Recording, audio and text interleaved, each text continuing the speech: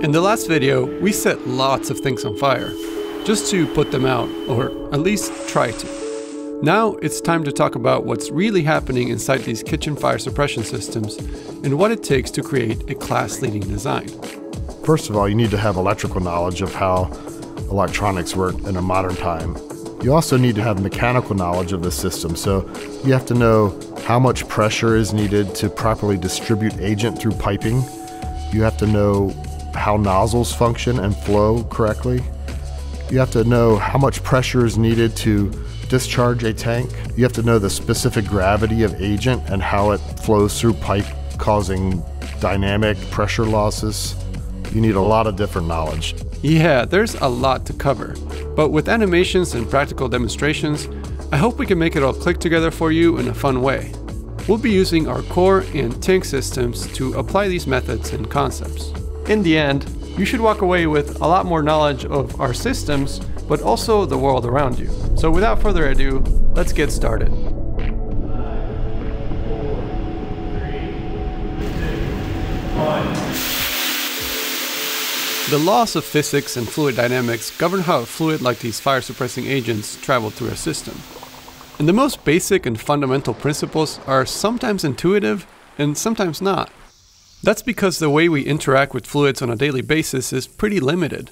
Maybe you put your thumb on a hose and notice that you can make the stream go further, but this doesn't give you much insight into what's happening inside the hose at different points.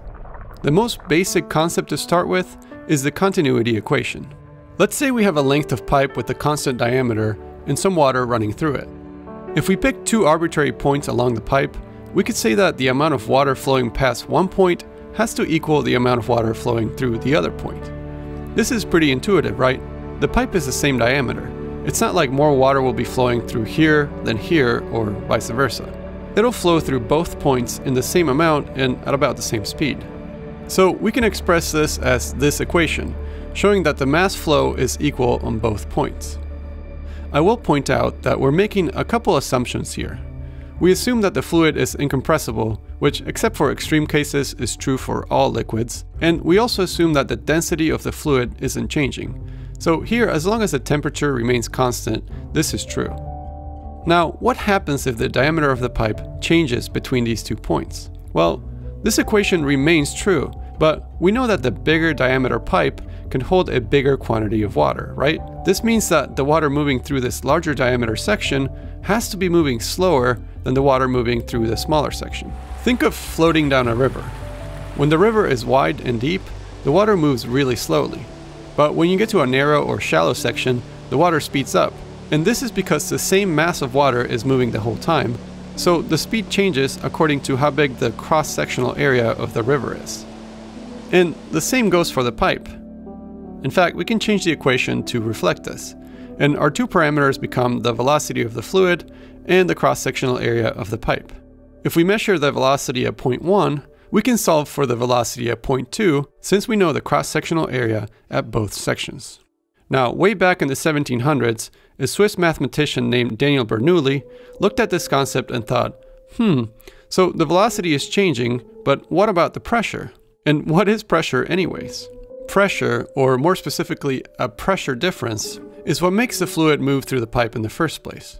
And we can say that pressure is a force exerted over a certain area. A simple example is a syringe filled with fluid. Let's say I apply 10 pounds of force on the plunger, which has an area of 1 square inch. This is then 10 psi. I'm pushing into these molecules, who in turn push into other molecules, and the ripple effect is that this pressure of 10 psi is transmitted to all the walls in the syringe. Everywhere we measure, the force will be 10 pounds per square inch. This is called static pressure. So say we have a pump now that is pushing enough volume of water to exert 10 psi of pressure into the fluid in the pipe. And on the other side of the pipe, we just have atmospheric pressure. Then the difference in pressure, or in other words, the difference in applied forces, will cause the fluid to move in this direction. And Bernoulli said, look, if the diameter remains constant, then the static pressure here, here, and here will all be the same, kind of like this syringe, until the fluid exits into the atmosphere and the pressure drops. But what if the pipe diameter changes? We already established that this would have an effect on the velocity of the fluid, but now Bernoulli says if velocity decreases, then the static pressure will increase. The pressure in this part of the pipe, where the fluid is moving quickly, will be lower than the pressure in this part, where it's moving slower. This is often referred to as Bernoulli's principle, and to many people this just seems wrong. You've put your thumb on the hose and the resulting spray seems to have more force, but that's because it has more speed, and that's kind of exactly the point. When the molecules move in a more uniform vector, there is less of this random motion that creates static pressure in the first place. So let's actually look at Bernoulli's equation to understand more.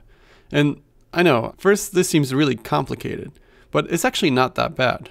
To start off, let's just ignore these terms here. We'll get to them later. This equation says that at any point in the pipe, the sum of the static pressure and the velocity of the fluid equals the sum of the static pressure and velocity at any other point in the pipe. In other words, the sum of static pressure and velocity are always constant along the pipe. So if the static pressure increases, the velocity must decrease and vice versa.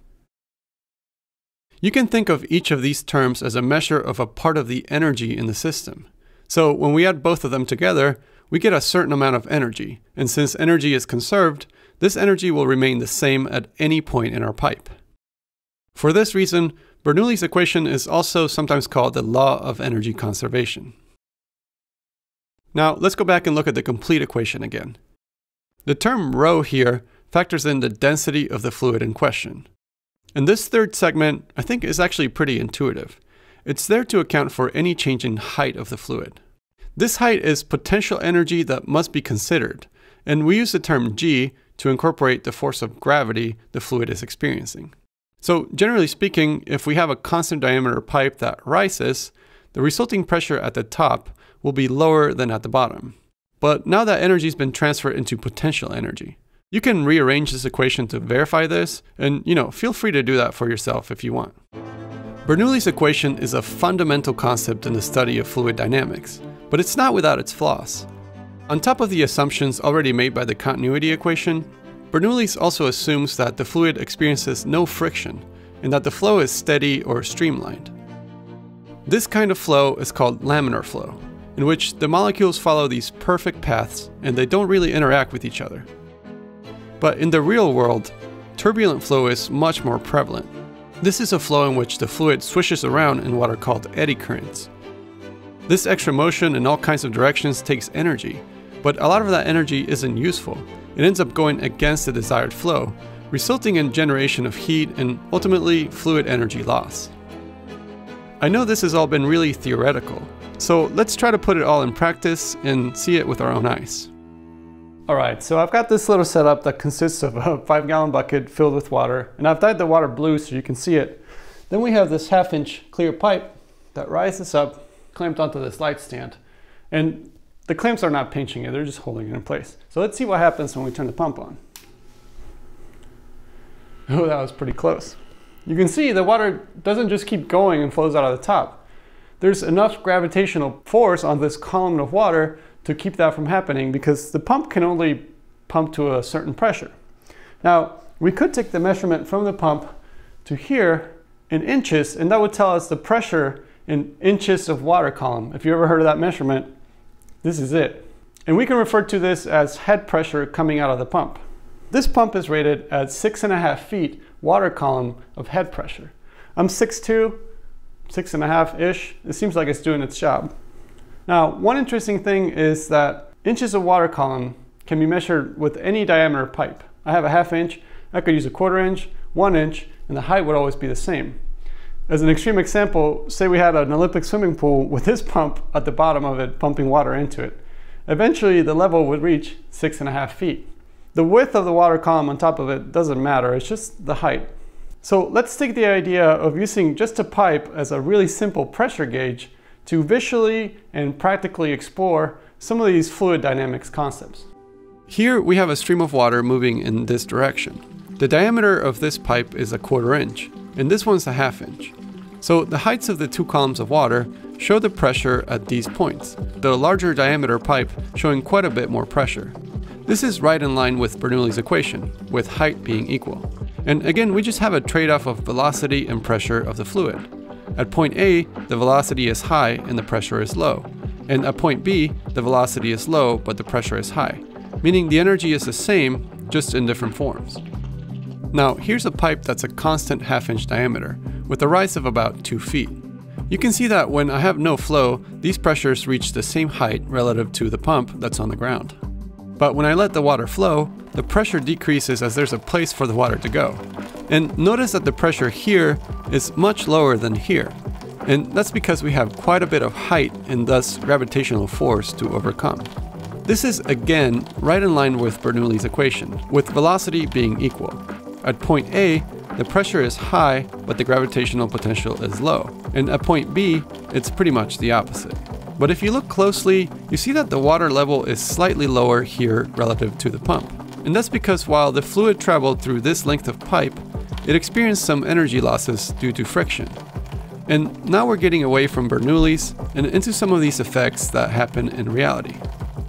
To illustrate this one better, I've taken height out of the equation. And you can see that when the fluid is flowing, there's a bit of pressure drop along this length of pipe.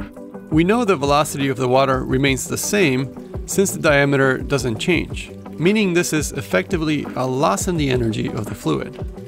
So if I switch this length here with a smaller diameter pipe, what happens? The pressure loss is way bigger. Let's zoom out. We know that since the mass flow through this whole contraption is constant, then when the water is going through this tiny pipe, it has to speed way up, introducing a bunch more turbulence, friction, and loss of energy. By the time the fluid gets back to this bigger pipe, it doesn't even come close to matching the original pressure.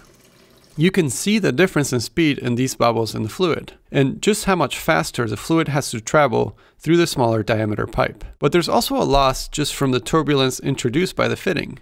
If you think about it, the water has to take some turns to make it through it. This is even more evident in something like this elbow. We go from a fairly laminar flow to this twirly, turbulent mess. In order to quantify this, manufacturers of fittings like valves, elbows, and T's publish an associated K-factor for the local loss coefficient. This is a number that allows for the calculation of the flow rate given a certain pressure. It basically tells you how resistant to flow the fitting is. Here's a visual for just how much pressure loss a few elbows can cause. And in the field, it's common to associate a fitting or elbow with a corresponding length of pipe that causes the same pressure drop. So, for example, we may say each of these elbows is equivalent to 2 feet of pipe of the same diameter. We'll see in a little while how this might come in handy. The manifolds that distribute the agent in these systems have to contend with all these effects and even some more. I put together this little dividing manifold with 5 branches or lateral lines to simulate our different nozzle drops. In this setup, all the tubing is 1/4 inch in diameter. And what you'll notice right away is that the flows out of each branch are extremely uneven.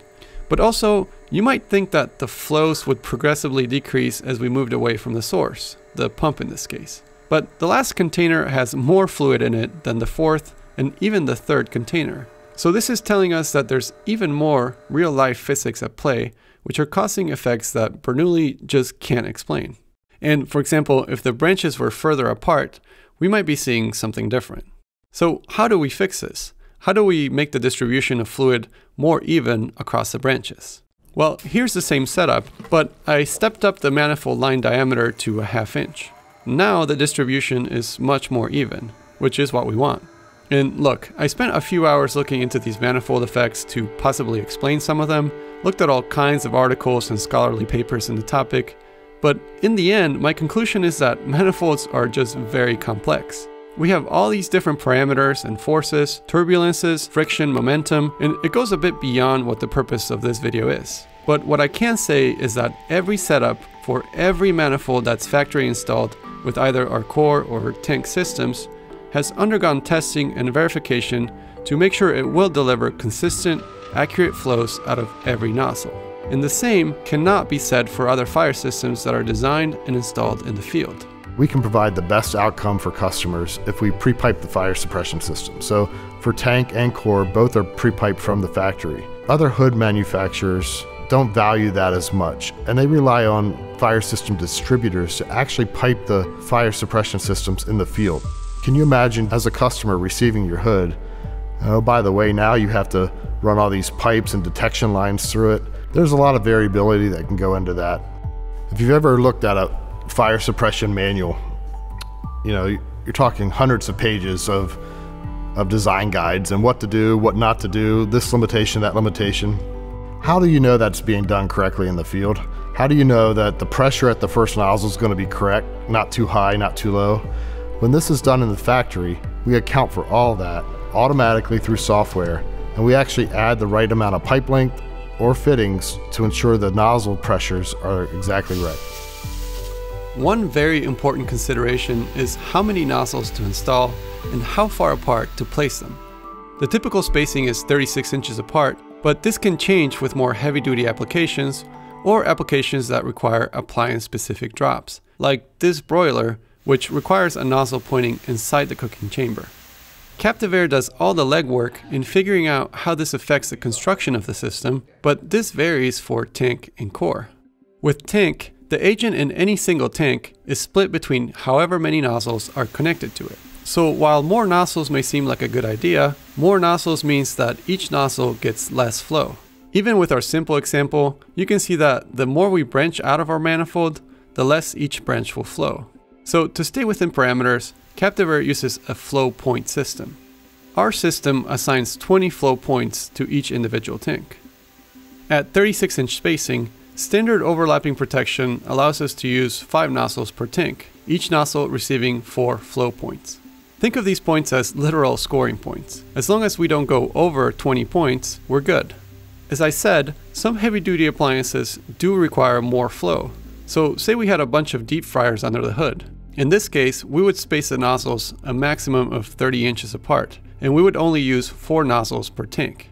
Each nozzle would receive 5 flow points. So fewer nozzles per tank spaced closer together means more agent will be delivered to each of the fryers. If we had a longer hood, then it's very likely that we'd have to add more tanks to properly cover the appliances. And again, each new tank gets another 20 flow points to be distributed accordingly. This is pretty different to what happens with core. With core, the amount of nozzles in the hood determines how much incoming pressure is required at the inlet of the core manifold. And since standard spacing is 36 inches, we even have charts that are specific for each hood length. So if we had a 32-foot hood with a 1-inch manifold, we would need a minimum pressure at the inlet of the hood of 35 psi. CaptiveAire gives us a few other parameters too.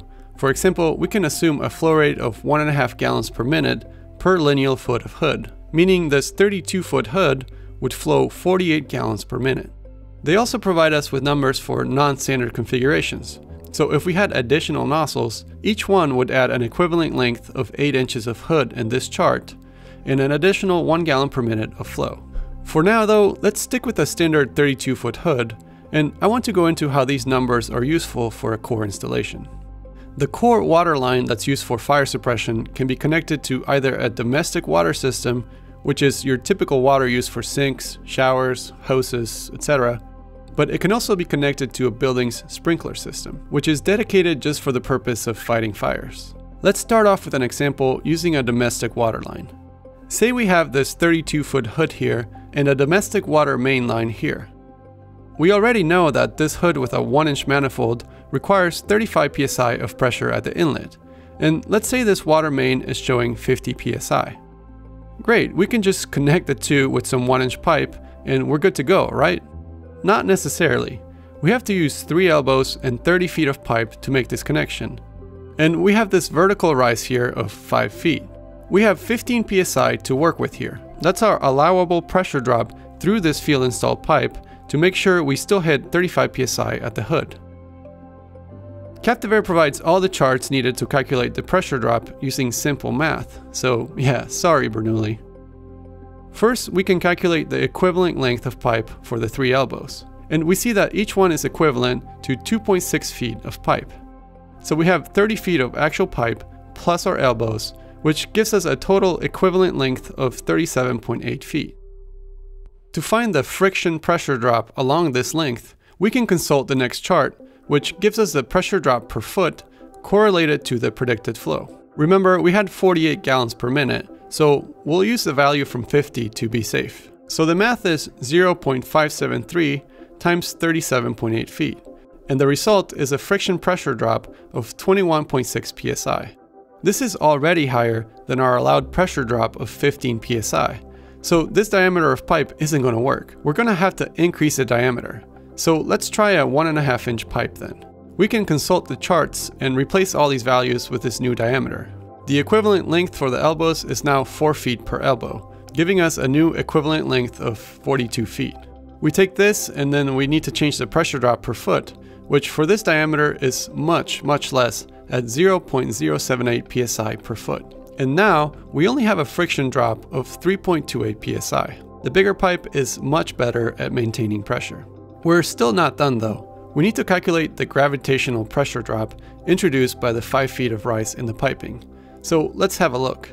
Here we have a 5-foot rise in the pipe, but on the other side we drop 1 foot. And really what we're looking for is the net change in height in the whole system. So in this case, we care about the 4 feet of net rise. But why? When the water is first making its way up the pipe, it does have to overcome all 5 feet of height and its associated pressure drop.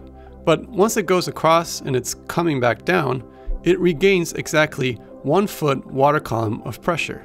Since this system will be full of water all the time, this siphon effect is to our advantage. And again, all we need is the height delta of 4 feet. From here it's easy. Remember, the diameter of the pipe doesn't matter, so this is a constant of 0.43 psi per foot, also given in the manual. That gives us a gravitational pressure drop of 1.72 psi. And if we add this drop to our friction pressure drop, we get a total pressure drop across this whole run of 5 psi, using the 1.5 inch pipe. Meaning we're good. We should see about 45 psi at the hood. We only needed 35, so this works, and it works well. We simply cannot overstate just how important it is to run this kind of calculation and make sure that the pressure at the hood is going to be sufficient to actually put out the fire. And this is especially true when we're dealing with a domestic water supply like we just did in our example. In most cases, domestic water comes into the building through a 1 inch to a 2 inch main line, meaning they're not really designed to handle huge volumes of water. There's also generally a backflow preventer, or check valve basically, that keeps contamination from the building from ever reaching the city supply. This device can drop the pressure up to 10 psi in some cases. You also have to consider that other appliances are feeding off of this line too, so the best practice is to always use a dedicated line for core, just like we did in our example. If instead we had tapped into this line that went into the sink, then the pressure available for core when the sink was in use would be even lower, which would have to be taken into account. On the other hand, building sprinkler systems are designed for much higher flows, sometimes upwards of over 1,000 gallons a minute at pressures like 150 psi. Just look at this sprinkler main. It's huge. Typically, there's little concern about not having enough water pressure or flow when hooked up to a sprinkler system. However, if you do choose to go this route, it means you're going to be working with a sprinkler contractor, which is simple enough once you understand some of the terminology. So when you're working with sprinkler contractors, there's 2 terms that they typically use. Actually, 3 terms that they use on a regular basis. There's residual pressure, static pressure, and something called K-factor. So static pressure is when your building suppression system is not flowing, what is the pressure inside those pipes? So for example, there may be 150 psi of pressure inside of a building fire suppression piping system without any flow. Residual pressure is after the system is flowing for a period of time, where does the pressure end up? So if a certain number of sprinkler heads or outlets are opened up, where does that pressure end up? And that might be down to 50 psi, for example. So your static may be 150, and your residual with flow may be 50 psi.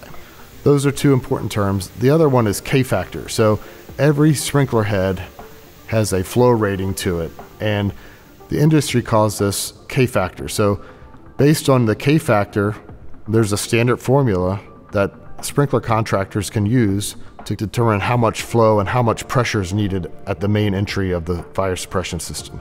And you can look at core very simply as one outlet or one flow point for the building fire suppression system. It has a K factor built into it. So a sprinkler head over here may have one K factor, a sprinkler over here may have another K factor. The core system can be defined as one K factor on that bigger system. This little mock-up really shows how this works. We have a source of water flowing into the system in this direction. Then we have these two branches. We can pretend this branch is the building sprinkler system, and this one is the core fire suppression system. Right now, this water column gauge is measuring the static pressure right before the core system. The water is not moving. If I open the building sprinkler system, you can see that the remaining residual pressure left for core drops. So static pressure, residual pressure, and back to static. It's important to know both to make sure core is in the right window of pressures for both scenarios. But just like the sprinkler system being on affects the available pressure for core, core being on affects the pressure available for the sprinklers. This is why engineers designing the sprinkler system need to know the K factor of the core system. That will allow them to calculate how much pressure will be left in the system in the unlikely scenario that both have to operate at the same time. We present a K factor and a minimum pressure requirement and flow requirement to the sprinkler contractor. Once the sprinkler designer plugs in our K factor into their design software, they can determine how much static pressure and how much residual pressure is needed to properly cover our system in the event of a fire. Overall, it's not that complicated. It just has to be accounted for in the design of the building. Just like you would add a sprinkler over an office space or a piece of industrial equipment. The same thing goes for core. It's just another operation within a building that has to be protected. So for core, we rely on the building pressure to push that water through our system, whereas in tank, we actually pressurize the agent tank itself, and that powers the system and pushes the agent through the system. We pressurize the tanks at the factory with 200 psi of nitrogen. We use nitrogen because it's less of a corrosive agent than oxygen would be, and it's a widely available material. Nitrogen also isn't flammable like oxygen, and so it's a good medium to be putting this agent through the tanks. One of the biggest questions I get is, why is the tank so heavy? And there's a lot that goes into that. You know, we could make a smaller tank. We could use less internal pressure in the tank, but every one of these decisions affect the overall cost and coverage that the system offers. So the tank is heavy because we want a good amount of coverage along the hood, so we need to carry more agent within that tank. And with more agent, we need more pressure in the tank. And when those two things combine, the tank has to get physically larger, and as the pressure climbs in the tank, it has to get physically thicker. To figure out just how thick to make the tanks, engineers use a simple formula for something called hoop stress. Hoop stress is the tensile stress experienced by the cylindrical walls of a pressure vessel like our tanks. The pressure difference from inside the tank to the atmosphere causes the material to want to stretch in this direction. Ensuring the tank material can withstand these forces is crucial to avoid failure. The variables are the internal pressure in the tank, the mean radius of the tank, and finally, the thickness of the tank walls. Let's plug in some rough numbers for our tank. We know we pressurize to 200 psi, and let's say the mean radius is 6 inches and the wall thickness is 1/8 of an inch. If we do the math, we get a hoop stress of 9600 psi. So how do we use this number? Well, at this point, we have to compare this hoop stress to the yield strength of the material. This is the point at which a material will permanently deform. So let's say our steel has a yield strength of 60,000 psi. That means we've got a pretty large safety margin here, in that the yield strength is just over 6 times the calculated hoop stress. So this configuration would work, but you could play around with the equation to optimize the wall thickness to meet any desired safety factor while keeping the vessel as light as possible. Okay, so now that we've figured out how much agent we need, how much pressure is in the tank, and how to build a strong enough tank to handle both, one question remains. How do you get the agent that's in that tank to discharge correctly onto a fire. It's very easy to think about it, but hard to do in practicality. If you look at a handheld extinguisher, there's a handle that you actually squeeze, and by squeezing it, you're putting a lot of force on a valve. Probably hundreds of pounds of pressure on a valve to allow that pressure to push the agent out. In a tank system, you have to do the same thing, but you can't have someone manually standing there with a lever to activate the system. So you have to do it mechanically or electronically or pneumatically. We've chosen to do it pneumatically, and one unique thing about the way we do it is we use the stored pressure in the tank to actually overcome the same pressure in the tank. We're using 200 psi to overcome 200 psi. Let's take a practical look at this using syringes. These two are the same size, so when I apply any force to the plunger, it'll move down. As it does this, it will compress the air in the chamber, and the opposite plunger will move up due to this pressure. If I now apply equal force to both, nothing happens, nothing moves. But now let's see what happens if we apply equal force but change the diameter of these syringes. The smaller syringe will go down. This phenomenon is called the ratio of cylinders. And if you think about it, it makes sense. Let's say these weights are each 1 pound, and this syringe has a cross-section of 1 square inch, while this one is 2 square inches. Then the pressure created on this side is 1 pound per square inch, 1 psi, while on this one it's only half of a psi. In reality though, the whole system will be at this higher pressure. So if we rearrange the equation and plug in 1 psi for both in the corresponding areas, we'll see that the force with which this syringe pushes back is twice as high as that of this one. And that's why this plunger ends up going up. Notice though that the amount of vertical movement varies, and this is simply due to the volume of air displaced. We can even move a heavier weight on this side due to the mechanical advantage gained by the different ratio of cylinders. This idea is used in all kinds of machines, and it works even better with hydraulic systems like the brakes in your car. The guys at R&D explained to me how this concept was implemented into the release mechanism for tank. So let's do a quick overview of the components and how it all works. The tank itself is filled with a wet chemical agent, and then charged with nitrogen to bring the pressure up to 200 psi. Since the tanks are stored vertically, the nitrogen stays up top. This port here is exposed to the 200 psi from the tank, so this hose carries this pressure to this T. On the other side of the T is where the tank pressure is monitored, using a pressure transducer or switch. Right after the T is the release solenoid. This 24-volt solenoid is normally closed. During a fire condition, the solenoid energizes, opening a small port through which the 200 psi of nitrogen flows. Because the port is so small, a strainer is installed right before the solenoid to keep any debris from clogging this passage. Once the nitrogen passes the solenoid, it goes through a check valve which is there to ensure the solenoid only sees pressure and flow in this direction. The nitrogen is then piped through a T and into the actuator body. The body has a cylindrical chamber within which a piston can slide. When the chamber is pressurized with nitrogen, the pressure tries to push the piston down. Opposite to this piston is a plunger which normally seals the tank, and the two can touch.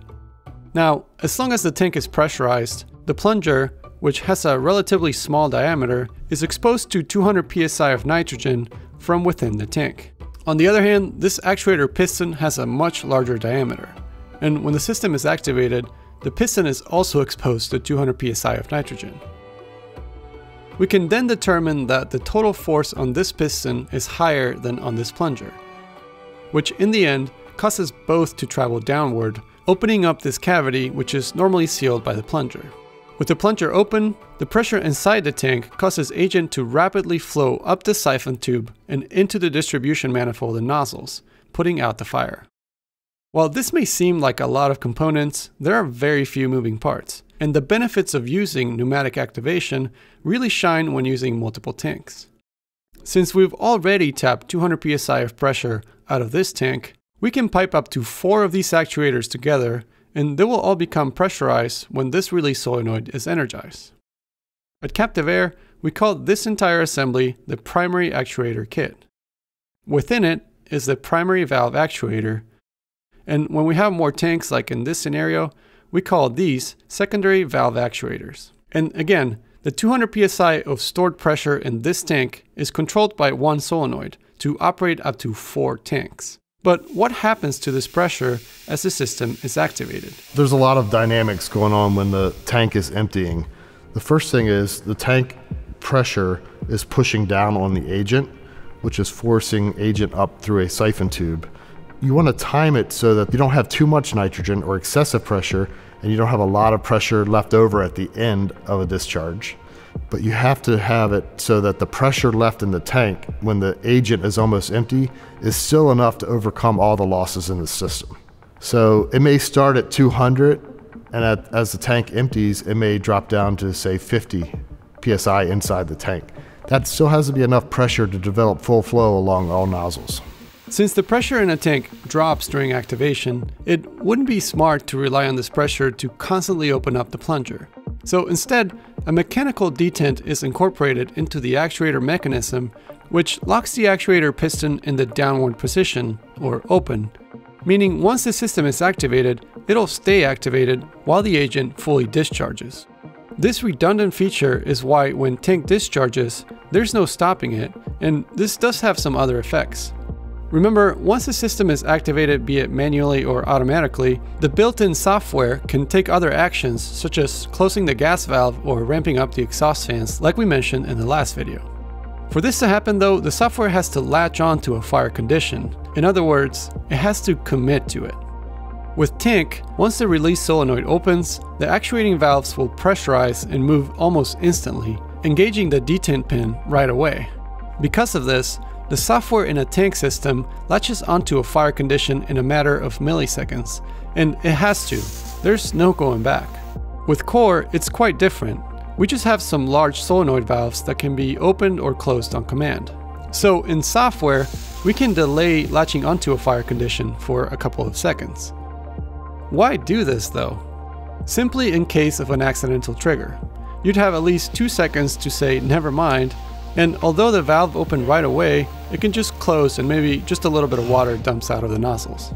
This is just one example of how software has to be optimized for each system. And speaking of accidental discharges, there's one feature that had to be added to tank to prevent this very thing. A small pressure relief in the last actuator in the system. Although the release solenoid is an extremely reliable piece of hardware, it's not out of the question that it could develop a very slow leak. Over time, this leak could result in enough pressure getting through the solenoid to cause system activation, even when there's not a fire.